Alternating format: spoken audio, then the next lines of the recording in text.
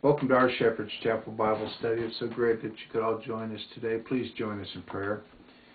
Dear Heavenly Father, hallowed be thy name. We thank you, Lord, for the opportunity of this day. We thank you for the blessings, Father, that our cups truly do runneth over, even in this time of trouble in this world today. Our cups truly do runneth over, and we owe it all to you, Father. I just pray that this world would learn, would listen of what's going on and understand, but they cannot understand. Some, yes, we know you have placed blinders over, and this isn't the time to teach that, but this is the time to give you thanks, even for those blinders, because that will keep people from failing. That would fail miserably. But those that you have enlightened, Father, those where the light shines in their hearts and in their minds, Father, we can overcome every adversity that comes our way, and we owe it all to you, and we thank you for that. Father, we have these unspoken prayers before you at this time.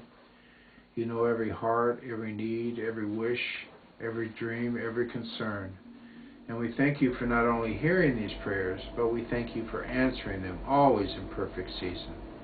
Also, before you, Father, we pray for Mrs. Holden, for Casey, Mark, and Marky, and all these, Father, we ask that you lead, that you guide, that you direct, and we also pray for Rachel, that you direct, and that you lead, and that you guide. We will always give you glory, honor, and praise, and we thank you for each and every one, Father. We also pray, dear Lord, for all the families being affected by this world and what's happening in this world today. There are so many issues, so many agendas, and people have such passion in what they're doing. But Father, if they would just have an ounce of that passion directed towards you, everything would go for the better.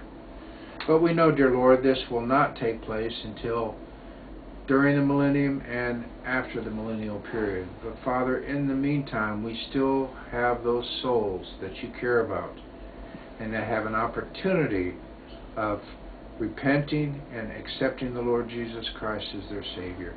And I pray, dear Lord, that you will lead us by their path or them by our paths, that we can be used as thy servants to lead, guide, and direct them to you. And we pray this earnestly, Father. And we pray for all those who have come and gone from our chapel. Wherever they are, whatever they are doing, we pray they have not forsaken thy word, and they will return to the sheepfold soon. As well as we pray for Israel and our nation, for thy kingdom to come, knowing that it will be thy will that will be done on this earth as it is in heaven, to which we say, come, Lord, come. And we pray for those first responders every day. They're on the front lines helping your children. We pray for their safety, especially in this day and age. And we pray for our military who are in harm's way, or who are about to go into harm's way, for their safety and speedy return home. And as always, Father, we pray for the lost, those that do not have an opportunity this day to receive thy truth. Now, Father, I pray that you open up our eyes that we may see. I pray that you open up our ears that we may hear thy words as it is written, as it will be you that speaks to us this day. In Yeshua's name we pray. Amen. Thank you, Father. Okay, we're back into Psalms 15 today. This is a Psalm of David, of course.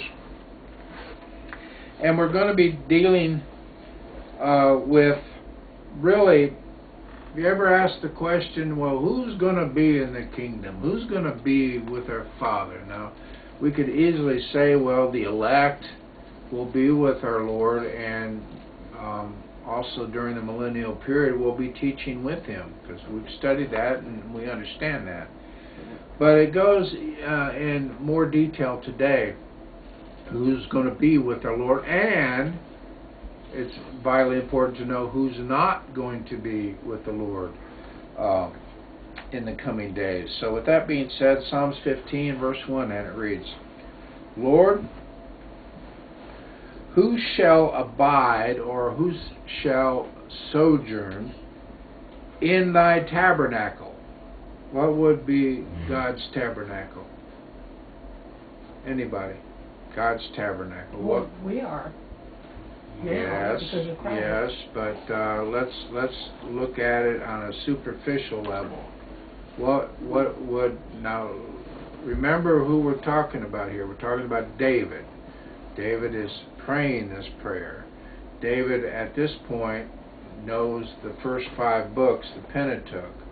So what would he call the tabernacle? Because they had the tabernacle there. The temple, I The guess. temple, Yeah. right. It wasn't a physical structure, but it was a tent at this point. But listen, he says, Lord, who shall abide in thy tabernacle? Who shall dwell in thy holy hill? What's his holy hill? Jerusalem. Okay. In other words, who's going to be there, Lord? It's a good question. Verse 2.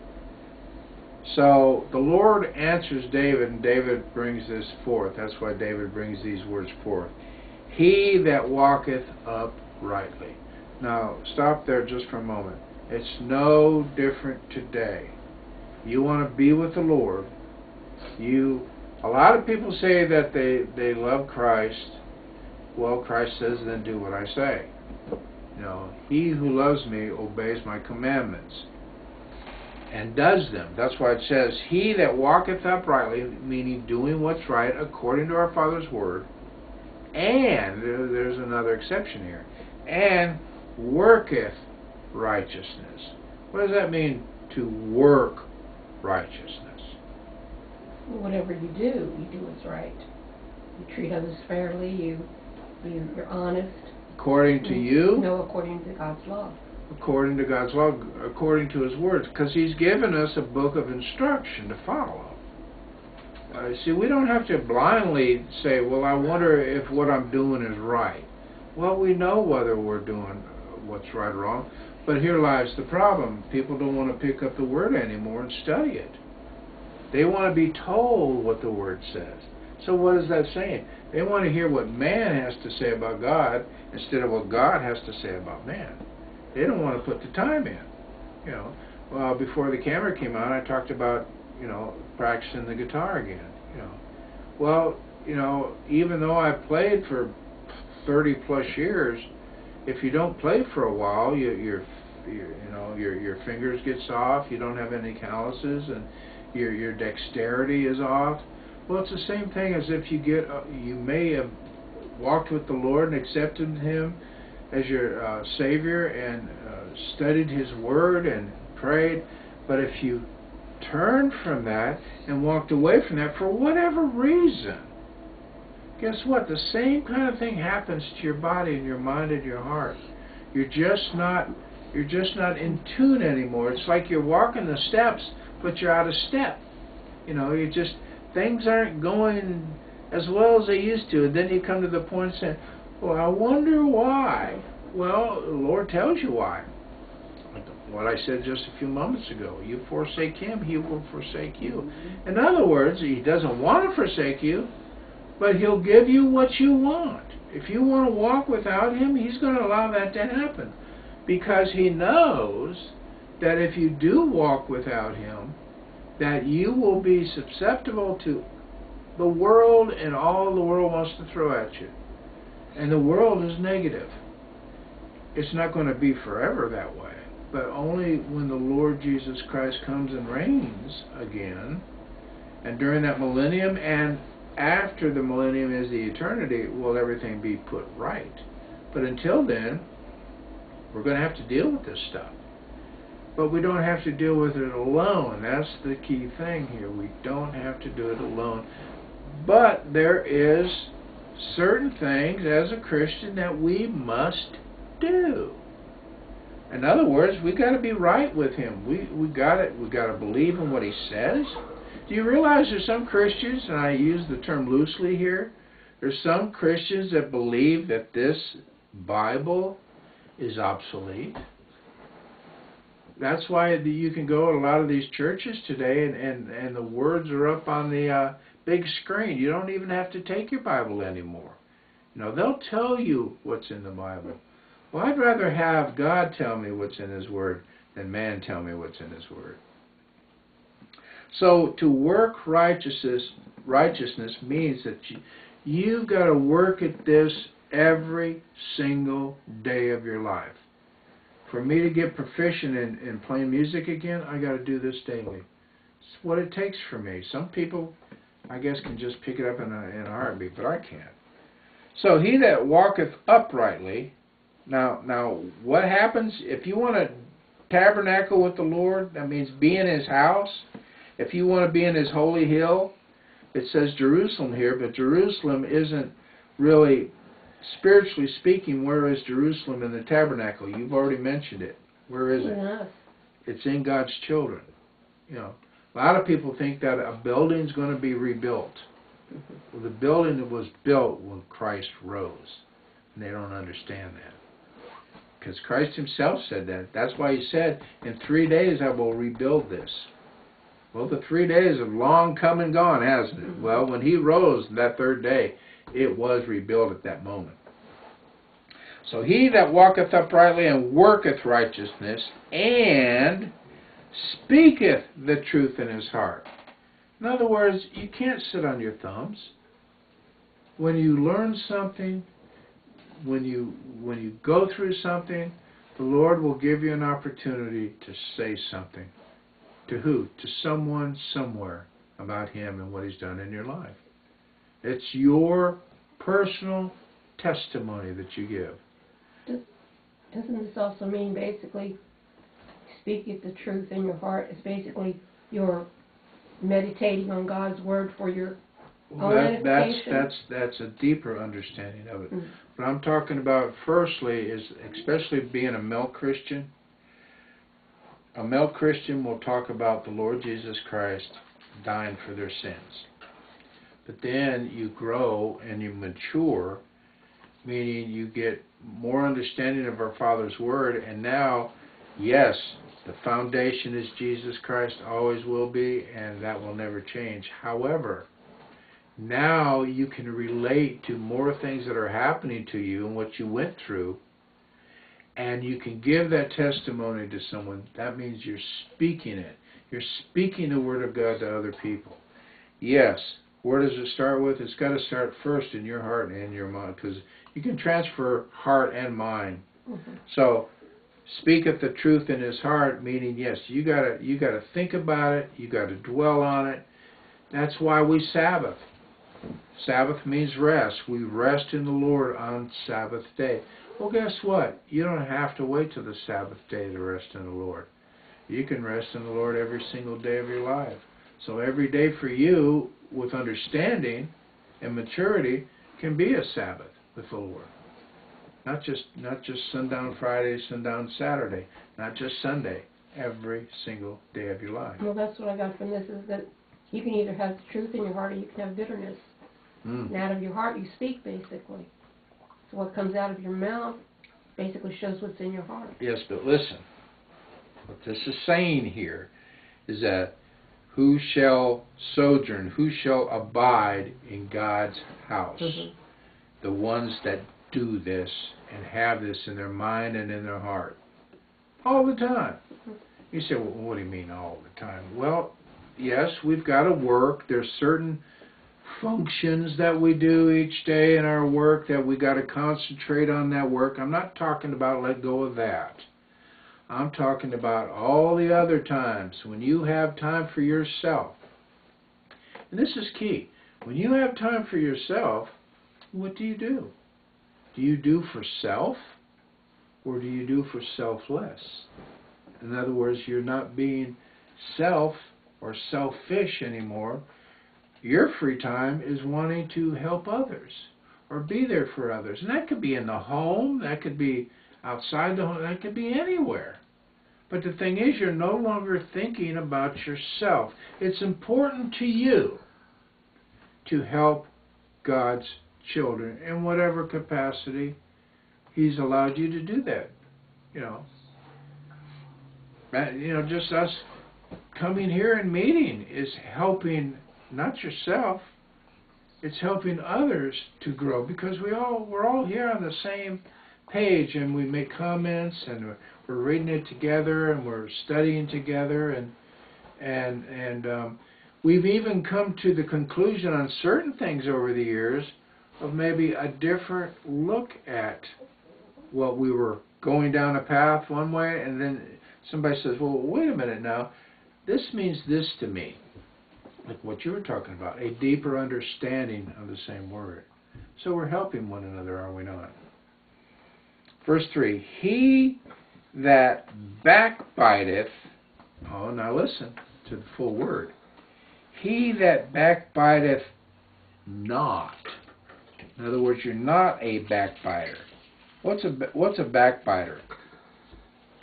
What's a backbiter? It talks badly about other people. Malicious. They have a malicious thinking, a malicious attitude, you know. But it says, "He that backbiteth not with his tongue." That means they're not this way. Nor doeth evil to his neighbor, nor taketh up a reproach against his neighbor. Now again, we're talking about those that will be in the tabernacle with the Lord and his holy hill. You cannot be a backbiter. You cannot be a person who's vindictive, who's malicious. You say, well, why would the Lord say that? Because there's a lot of people that think they're walking with the Lord Jesus Christ. Just like what we were talking about before the camera came on, you got all these people right now running around with all this agenda going on, and they're being malicious people. I don't know if you saw the thing last night, and it's been on the news for, I guess, a couple of weeks now, but there's this old couple walking across this street, this intersection, and there's all these people just yelling and screaming at him, and this guy, I guess he's, with both hands, he's, as they call, flipping them the bird. And this old couple, and you could tell they're scared to death. What's their agenda towards those two elderly people? Now, of course, this is just one blip, and it could have been anything going on. You know, those elderly people could have invoked it all before the camera came on. And why do I say that? Because I remember, I learned this as a young teenager. During the Watts riots in Los Angeles Times, there was a big picture on the front page of this elderly black lady sitting on a bus bench. Just innocent, just sitting there. And there was a police officer behind her with one of his batons up in the air. And the caption was, police officers beating black innocent people. Well, it turns out what it was, when the guy took the picture, the police officer had just finished protecting that woman, and he was putting his baton back in his holder. But it appeared that he was getting ready to come down and crack her on the back of the head behind her. Now, why did that stick with me? Because the Lord had that stick with me to realize that just because you see a picture or even a video today, unless you see all of it, you don't know what's going on. You just hear what they tell you is going on. Now, here lies the thing with our Father. When you're walking with our Father and you're doing what He says, and you're walking uprightly, and you're working righteousness, what Father gives you is an inside information of what's going on between the lines. It's called godly discernment. And you may see something that everybody else sees. You may hear something that everybody else hears, but you hear it at a deeper level. In other words, you're not just assuming what this world's giving you. Now you have true insight. That's why the Word tells us that when you're walking with the Lord this way, from the world, you're considered a peculiar person. They don't understand why you're not jumping on their bandwagon. They don't understand why you're not following their agenda. You're following not your agenda, you're following God's. And that's what's important. And this is what David has learned, and this is what David is showing here. That's why it says, in whose eyes, verse 4 says, in whose eyes a vile person is contemned. That means treat or regard with contempt. These are the ones that won't inherit the kingdom of God. You say, well, you're judging. No, our Father's Word is showing us those that are walking with the Lord and what happens to those that don't walk with the Lord. But, it says in verse 4, it continues, He honoreth them that fear the Lord. Does that mean scared of Him? No. This fear means revere the Lord. Love Him. Love His Word and everything that comes with that. He that sweareth to his own hurt and changeth not. What does that mean? He that sweareth to his own hurt. What do you think that would mean? That would be talking about if you're put in a stance to follow God or follow man and you stand and say no, even though you might suffer a penalty in this world for it. Before you got here, it's just like the thing I was talking about at my employment, where I had a Bible sitting behind me, and I was told last night, oh, don't let them see that Bible, because when I was doing my studies, somebody upstairs complained, and I almost lost my job. To which, I thought, well, you deny him, he will deny you. And I also told this person that just the previous day that the main person upstairs was down and we were having a Bible study together. Not a Bible study, but a conversation about God. Mm-hmm. A good conversation about our Father. As a matter of fact, that person quoted the Bible verse that I keep in my wallet 24/7. Mm-hmm. So, people's attitudes, and this is what we're dealing with here. Different people's agendas and different people's attitudes. What's our purpose here? Isn't our purpose is to learn as much as we can and to Sabbath, rest with the Lord today, and to learn from one another, and then to go out and be able to be that person we want to be, that the Lord wants us to be.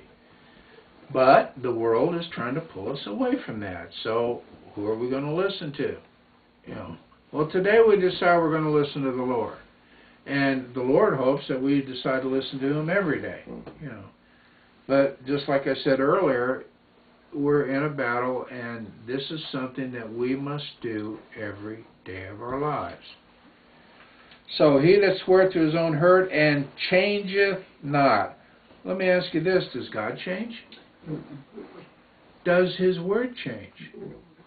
See, the Word we're studying right now, guess what? Is throughout the millennium and eternity. It's not going to be any different. Now, it might be at a more fuller understanding of an ancient language, yes, without some of the, some of the stuff that's been added, like unicorn and that sort of thing. But even with that, we can understand what that means today if we go to the deeper level of understanding in what He's given us through the Bullinger work, meaning wild ox. But verse 5 says, He that putteth not out his money to usury. Now this is the negative side of that. Now what is this talking about? People who stay in debt. In other words, you constantly work and work and work. A recent situation's happened where I've been ministering to someone, and not too far back, they had like $9,000 saved up. and they wanted to move. They needed to move. Okay, well, they moved. But the fact is, now they're in a situation that all the money's gone. They moved. However, they're having difficulties in dealing with not having any money right now. Now the Lord has come along and given them an opportunity, at least this one individual, of moving somewhere where they can afford where they're living. Because I was told within 30 days the money will be gone and the mortgage will be, or not mortgage, but the rent will be due. And they don't have money to pay it. But they have an opportunity of moving again, even though they just moved, to a place that they can afford. Okay. Well, to me, doesn't that sound like a no-brainer? Yeah. But see, sometimes when you're so wrapped up in your situation, and this, quite frankly, means you're wrapped up in yourself, you can't see the fullness and the clarity that someone that is walking properly all the time can see. So they'll make wrong decisions in life. Now, will Father allow you to make a wrong decision? Of course He will, if you're not listening to Him. But let me tell you something. I've been doing this for almost 70 years now. The fact is, if you listen to Him and follow Him, you're not going to make a wrong decision because it's His decision for you.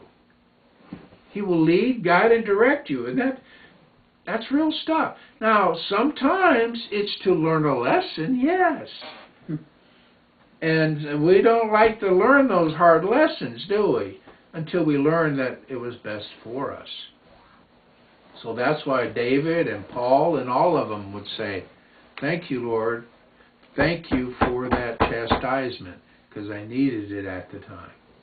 Okay. But my point being is this thing with money to usury.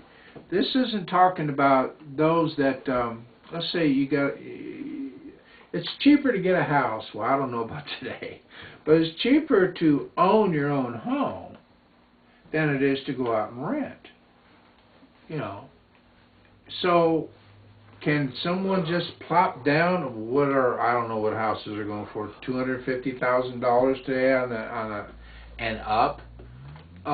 Now, I don't know hardly anyone that can do that, just open up their bank account and give someone $250,000. But if you are led to purchase that home, how can you not get into usury? But what kind of usury is it? It's usually you get the lowest. I mean, if you're a person who isn't in debt up to their eyeballs, you can usually get a low interest rate and something that will benefit you and your family for who knows how many years. That isn't the usury I don't think our Father's talking about. I think the usury He's talking about is that, well, you want a motorcycle. So you go out here and you buy the best $35,000 motorcycle you can find. And you're paying $600-700 a month. And that takes a big old chunk out of your monthly budget, if you even have one at that point. Now that, and plus, you might even be, or credit cards, of course. Credit cards, 24% interest. You know, I don't know what they are today. I guess for bad credit, something like that. Usury is basically where you're constantly having to pay and pay and pay and never get out of debt. Yes. I understand what you're saying, but I also remember researching usury, putting your money out to usury means you don't lend money to someone and charge them ridiculous interest if they don't pay you. That is the Christian way, the brotherly way. Technically, it's like my son.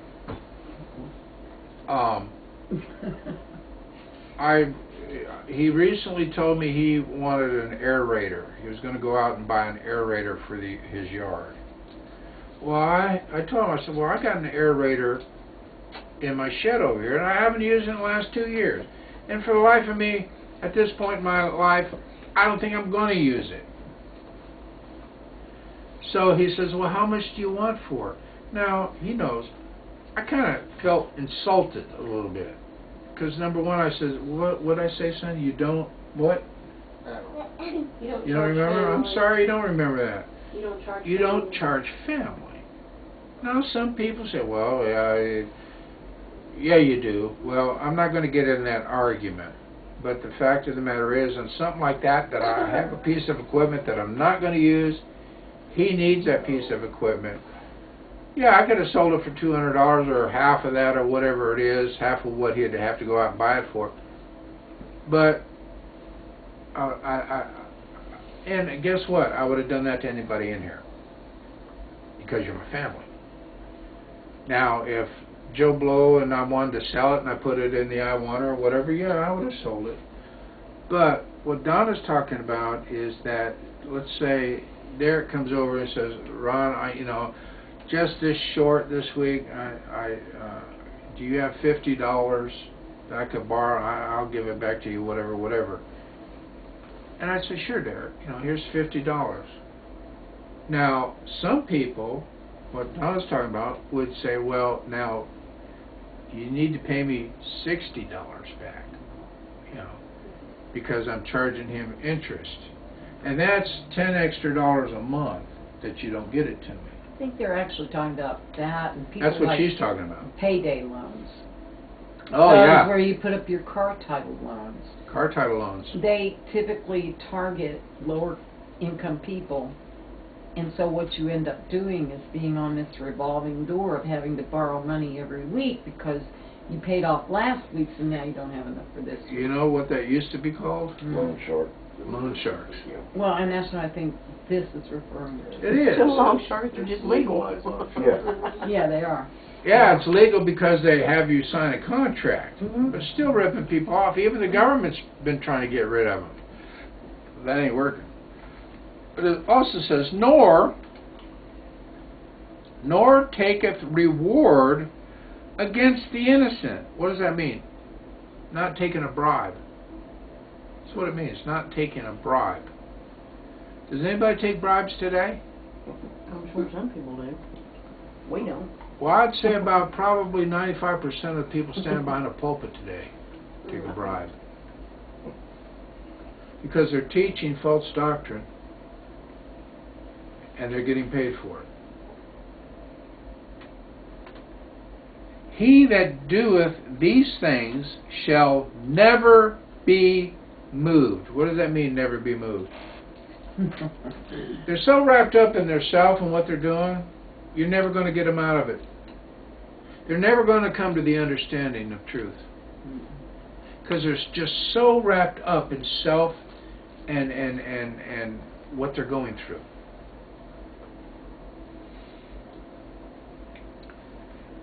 Let's continue in Psalm 16. This says, Michdam of David. Now, this Michdam means golden psalm. We have a term today, that's golden. Mm-hmm. Well, I consider the entire Word of God golden, but some of it's hard to get through. I was listening to Murray last night, and he was doing numbers, and he was talking about how many sheep they were getting here and how many cattle they were getting, and it was going on and on about 10,000s of sheep and thousands of oxen and then this other thousands and thousands of sheep and more oxen, and I'm thinking,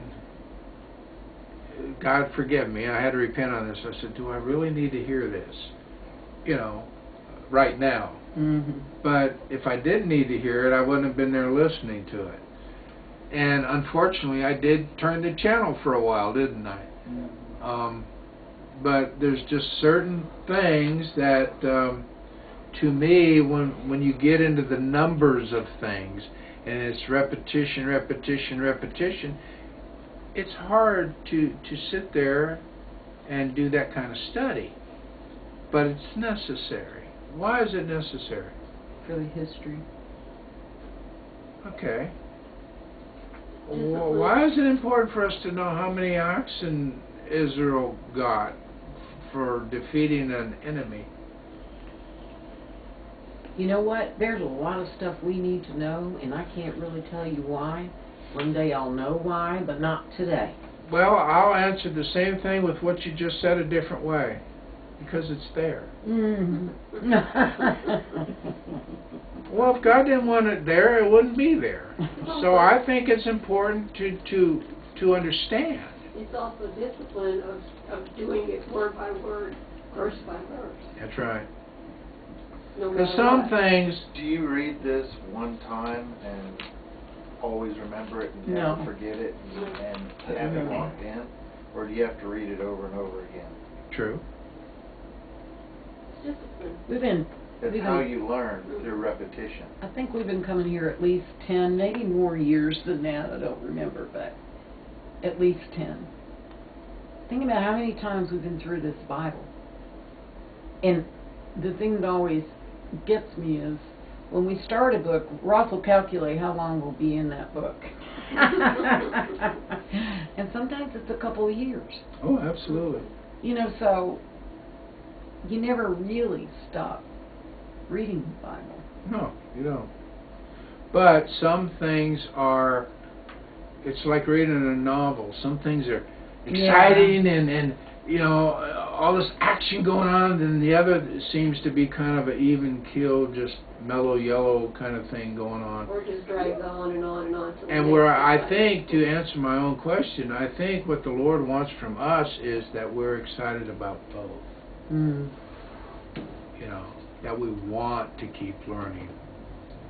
Where it might just be just plain old Monday. That's why some people start reading the Bible in the book of Revelation. Mm. They do. And then they go, well, I don't understand it. Well, I want to learn the end before they do the beginning. well, yeah, they do. You know, just like questions that I'm asked from some people, they ask me some really in-depth questions, which is a great question. But sometimes I'll ask them a very milk question, which tells me that they didn't do their homework. So how are they going to know anything about the end if they don't know anything about the beginning? It'd be like watching the end of a movie before you start in the beginning. Mhm. Same principle. What verse? First one. Verse 1. 16. Okay. Psalm 16. David says, preserve me.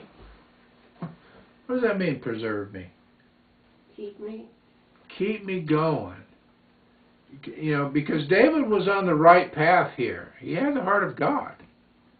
And the fact is, David at this point had learned, well, I've learned a lot. I've failed a lot. I've repented a lot. But I've learned a lot. Preserve me. Preserve that hunger, that worship, that craving for you. Preserve me, O God, for in Thee do I put my trust. And he's proclaiming this to God. And he's not a liar. David was not a liar. And the fact is, Father knew his heart. He knew his mind. And when he says, I put my trust in Thee, that's exactly what he did. In what category? In everything. Now, that didn't mean he didn't fall short at times. Just because a person falls short. And this is important to know and learn. Just because you blow it from time to time does not mean that you don't love your Father. But what you do when you do blow it, you're quick to repent. A lot quicker than you used to be. Absolutely. And it's important to know and understand that. See, a lot of people think that when they fail, that it's over. You know, they can't get right with God. You can always get right with God, providing you do things His way. That makes you a righteous person. A lot of people say, oh, don't call me righteous. Why? If you're doing what's right. Just because you fail and are weak in the flesh, and we all fall short of the glory of God. I mean, if you don't think you are, then you're kidding yourself. But the thing is, when you're right with God, you're right with God, and praise His name for it. That's why it says in verse 2, "O my soul, thou hast said unto the Lord." Why would David say, "My soul has said to the Lord"? Because that's What is accurate. It is accurate, but what is the soul? For some people Your innermost on YouTube who being. may not understand what he's talking about here. Your innermost heart, your innermost thought, your innermost feeling, your innermost being. Why is it innermost? Because it's what's been with you from the beginning. Ah, It's what the Lord gave you. Yeah. what God created. Mm-hmm. It's a personal conduit to you and to Him. Mm-hmm. You know, it's almost like you have two bodies. And that's what Paul talked about. Not getting so heavily into it right now, but you got a Terrestrial. Yeah. terrestrial, which is what? Your flesh, And a, celestial, which is your spirit, your soul. two bodies. Simultaneously. Now you can feed one and starve the other, or you can feed them both. Because you got to eat, right? We all eat. How do I know that? Because we're all here. If we didn't eat, didn't drink, we wouldn't be here. Right. Well, you got to feed that soul, that personal soul in each and every one of us that God Himself created. You know. So He says, "O my soul, thou hast said unto the Lord, Thou art my Lord. My goodness extendeth not to thee." This is a poor translation. Thank you. This is a poor translation. It does not read this in the manuscripts. In the manuscripts it says, "I have no goodness without thee." Ah. That's what it says in the manuscripts. Now this is a translation into English, and I can't tell you why it's there other than the Kenites were the scribes at one point in time or the other. So is that the reason? But that is written in the manuscripts.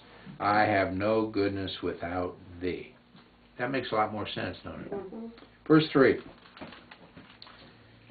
"But to the saints," now who are the saints? Set aside ones. "But to the saints that are in the earth, and to the excellent, in whom is all my delight." Now what is David saying here? David is zealous for all those who do works for God. That's why it's called the Golden Psalm. He's zealous for all those that get it right, that do it right. He's passionate for them.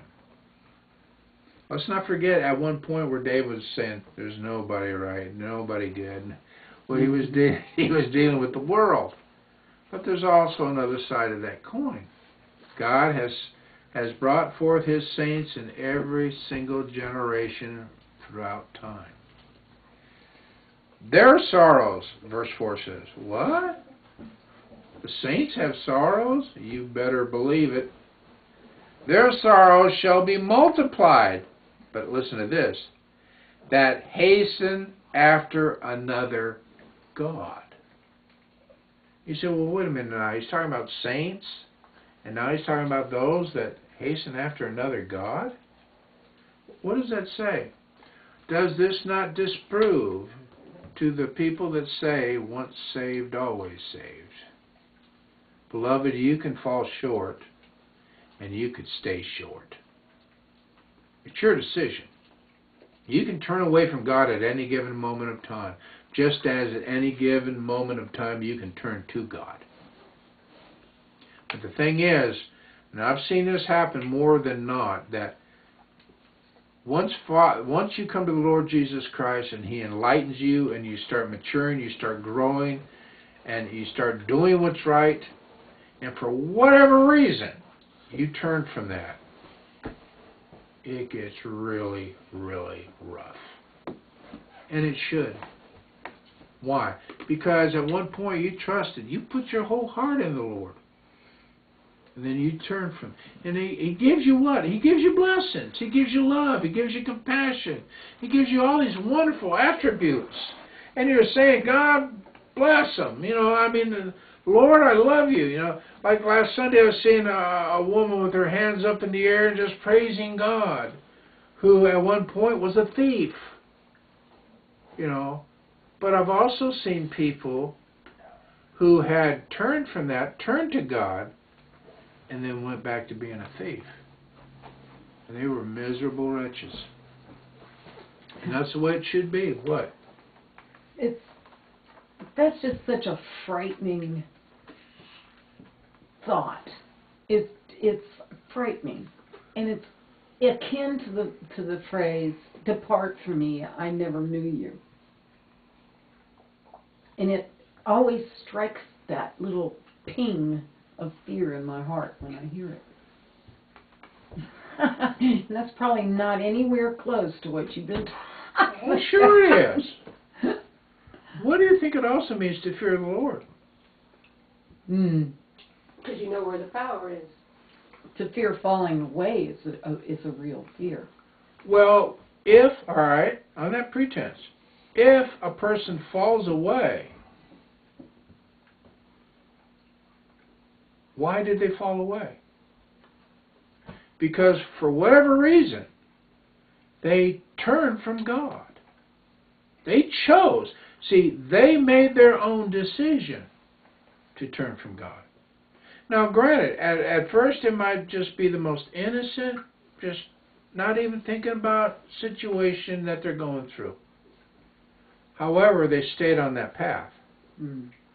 That's why our Father talks about a narrow path that we're to stay on. That narrow path of righteousness to when we screw up, when we mess. I'm not talking about if we make mistakes and we need to repent.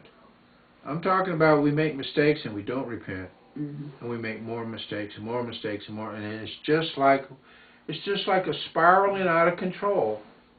It's like being caught in a whirlwind. But even no matter how big that whirlwind is, you can always have a way out. See, that's the beauty of our Father. No matter how far you drifted away from Him, He'll take you back. But it's got to be on His terms, not yours. You know. So when you're hasten after another god, what is another god? Well, it's called adultery or idolatry. And what does that mean? That means anyone or anything that you put before God. Whatever that is, you're all being led to be here today. Well, you decided, just like me today, I kept hitting that snooze alarm, kept hitting that snooze alarm. But I so wanted to be here. Now, let's say I hit that snooze alarm, I said, Donna, call everybody, tell them I'm tired, or tell them I'm sick, or tell them, I would have forsaken my Father. Or, well, turns out it was raining, and now sun's out, beautiful day. Well, I decided I'm going to get up, and I'm going to hop on that motorcycle, and I'm going to take off. Donna, call everybody. Tell them I was called into work. Well, I just put a God and a false deity before me. You also lie, too. Yeah. Uh-oh. Well, guess what? When you put other gods in front of you, you start becoming a liar. Let me tell you something. Because you got to lie your way out of a lot of things if you were walking right. And the main one you're lying to is your Father. And He don't take kindly to it. Especially when He's given you everything. You say, well, what has He given me? He's given you His life. His only begotten Son. He died for you. And you're not willing to spend a little time with Him? So their sorrow shall be multiplied. their drink offerings, verse 4 says, that hasten after another god. Their drink offerings of blood will I not offer, David says, nor take up their names into my lips. I'm not even going to deal with them. I'm not going to think about them. I'm not going to have anything to do with them. But this is also talking about not falling away. Because just as easy it is to go to our Father, He's made it just as easy to turn away from Him. Now, there's ones that can't turn away from Him. Do you know who they are? Elect. The very elect. Very elect, yeah. Their sole purpose is whatever God brought them forth here to do. And they can't turn away from what they're destined to do. They just can't do it. You say, well, that's not free will. It's not. But that's not all of us. But that's His very I elect. don't know about that, because if it was in the first Earth Age, they had a choice of what to do at that point in time. And they made their choice. Exactly. And they did not fall away. Exactly. So they did They're have not a choice. going to fall. Then, I'm talking about in the flesh. Well, Flesh age I'm talking that's what I'm about. saying. We carry over The into very the- elect do Yeah. not, nope. The very elect do not have. I'm saying they had a choice in the beginning. In and the they beginning. made their choice. I'm talking about the flesh age. Listen to my lips. Yes. The flesh age Yeah. I'm talking about, not the eternity. Right. We whatever we did in the first Earth Age, doesn't it carry through to the flesh age? In other It words, can. If we stood, we have that It choice. can, but also on the same coin, on the opposite side, a Kenite that we talked about last week. Mhm. The Kenites, sons of Cain, lineage to lineage, right? And the fact is, even a Kenite can be saved today. Mhm. But we're talking about the very elect, that God has a point and a plan for them on this planet right now to do a certain thing for Him. And they're not going to turn from that. I don't think they'll turn for it, but I still think they would have a choice. I don't think they would ever would, because I think they're going to walk in the righteousness just like they did in the first Earth Age. Yeah, it'd be like Paul being Saul. Mhm. Saul was very zealous against the Christian church. But the fact is, he was struck down on that road to Damascus. He didn't have no choice on that road to Damascus. Christ called him because He knew who Paul was or would become. Mhm. Now, what you're saying, well, Paul could have said, Christ, I ain't following Him. Could have. I don't think so. I really don't. I believe that there's certain, and I can't prove that. I can't prove that, but I Yeah. believe that there's certain, and I don't want to spend much time on this because I can't prove it, but there's certain individuals that God knows that He can depend on no matter what. What about Jonah? Same with Jonah. That's what I'm saying. Yes, but why He did tried Jonah? to say no. Why did Jonah want to say no, though? You got to know the whole story. He didn't want to deal with the Ninevites. No, it's not that he didn't want to deal with them. He knew by the word of God that the Ninevites would eventually turn from God and pull away from Israel. Mhm. So he didn't want to go to the Ninevites and save them because he knew what they were going to do eventually. But God gave them an opportunity to accept the Lord Jesus Christ, or to accept our Father, and they did for a long period of time. But hence is Jonah, I don't believe, had a choice. He even said, throw me overboard, kill me. Didn't have a choice. He was going to get done what God wanted to get done. Enough said on that. We could spend the rest of our time forever on this one. But that's why it says in verse 5, the Lord. What time did I start? Well, I think 5. Good night, nurse. I'm past my time. It was about 15 after, I think. All right, good. Verse 5. The Lord is the portion of mine inheritance and of my cup. What is David declaring here, really? That he's one of the elect. Thou maintainest my lot, my portion. He maintains that for David. That's why it says in verse 6, the lines are fallen unto me in pleasant places. Yea, I have a goodly heritage, or beautiful possession. Now, 16:6 refers to the measuring, the plumb bob, the measuring of land by lines and appropriating each part to the proper owners. That's what this is talking about. He's talking about God's elect. What do God's elect inherit? Anybody remember? Anything that is God's. Everything that is God's. But not everybody inherits the same thing. They're given portions, remember? As it says in the book of Revelation, get your own piece of land and a place to, what are you looking quizzical I'm for? wondering about that, because isn't there a place in Revelation that says do not give them any portion because they will... That's the elect. Yeah, okay. The elect, you don't give them portion because their portion is God. Right. So you own whatever He owns. Mm-hmm. You say, well, He owns it all. Well, that's true. But we're talking about the eternity now. Everyone that will make the eternity will be given, what is it? How is it written? 2 mules and... 2 mules in a barn. No, it's not written there. But you're given your own land that you'll never have to give up on. I think it says habitation or something. Yeah. Habitation. Yeah. But basically telling us that Christ's portion lies in pleasant persons.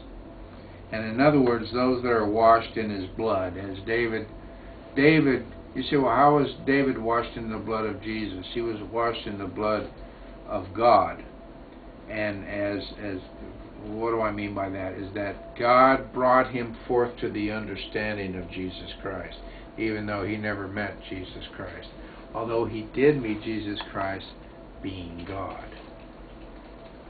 That's why it says in verse 7, I will bless the Lord, who hath given me counsel. My reins, what are reins used for? To guide and direct. My reins also instruct me in the night seasons. Now, I could ask the question, is God your reins? Is God leading, guiding, and directing you? He is if you allow Him to. But if you don't want Him to, if you want to do things your own way, He's going to allow that to happen as well. So in verse 8 it says, I have set the Lord always before me. Now let's not overlook how this all started. If you want to be in a tabernacle with the Lord, who shall dwell in His holy hill, dwell with Him. You set the Lord always before you. Because He is at my right hand. What does that mean? He is my power. I shall not be moved. I'm not going to move from this understanding. I'm not going to move from this direction. Now, who wants to move you from this direction? The Antichrist. 9, therefore, that's why my heart is glad, and my glory rejoiceth. My flesh also shall rest in hope. And this tells us what the outcome is when you know this, when you believe it with all your heart, that you have rest, you have peace in the middle of a world that doesn't have any right now. You have it. That's why you're considered a peculiar people. They're not, why aren't you on my agenda? Because I don't want to be on your agenda. I want to be on my God's agenda. Well, I'm following God. Really? Who'd you hate today? Now, can God's people hate? Yes? No? Yes. Who does God's people hate? Or not who. What does God's people hate? Sin. God hates sin. And really, to be But truthful, love the sinner. To be truthful, a child of God can get it in their heart to hate someone, and then there ensues the struggle for forgiveness. Well, then they repent and get over it. Well, yeah, but I'm saying it's possible. Well, yeah, it's possible to sin. Mhm. Absolutely. 10, for thou wilt not leave my soul in hell. And that's what will happen if you continuously hate. Now, that's not a literal hell. That means your life is like hell. Has anyone here ever gone through hell? I sure have. And it wasn't a literal hell, as far as burning and all this and that and the other, some false teachers teach about. But it was hell on earth because I wasn't listening. I wasn't trusting. I wasn't obeying Him. Neither wilt thou suffer thine Holy One. Who's this is David talking about God's Holy One. Well, who's His Holy One? Jesus Christ. To see corruption. He's talking about Christ not seeing corruption. Tell me he's not being a foreseer, a prophet at this moment. That God gives him that vision. 11, thou wilt show me the path of life. In thy presence is fullness of joy. You want joy in life? You say, well, how can I be in His presence? You can be in His presence because you are His tabernacle. And He is supposed to be dwelling with you right now. And you can be in this world with all the negatives and everything and have complete joy in your heart. At thy right hand, at thy power, there are pleasures forevermore. You got the power of God with you. You have joy in your heart. You have love in your heart. You have compassion. You have all the good attributes that our Father has. Because He is in you and you are in Him. And that's His goal, and that should be our goal. To become one with Him. And you can do it today, if you're not. You just got to turn from your self-proclaimed, conceived agenda and become selfless and allow Him to lead, guide, and direct. Now, some people say, well, I don't want to be led, guided, and directed. I want to do things on my own. Right? Some people, a lot of people are stubborn and prideful. Well, guess what? Those two things have got to get out. The pride and the stubbornness.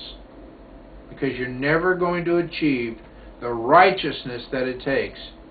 What David's talking about here, what our Father is talking about through David, to be with Him forevermore. And that's His goal for you. He created you to be with Him forever. And He's going to do whatever it takes, providing making you. He's going to do whatever it takes to show you the right path. Any questions today? What a blessing it is to be a part of this family. You know, and He so much wants us to be with Him for eternity. And He's going to give you an opportunity to achieve that. Let us pray. Dear Heavenly Father, we thank you, Lord, for the opportunity of today. We thank you for the blessings of your word, your truth that comes forward, Father, just flows freely to us because we want to know not what man says, but what you have to say and your way of achieving all things. And what a blessing it is to be a part of that. I pray for everyone here today and all those on YouTube and all our families that you watch over us, lead us, guide us, and direct us. And forevermore, we will give you all glory, honor, and praise.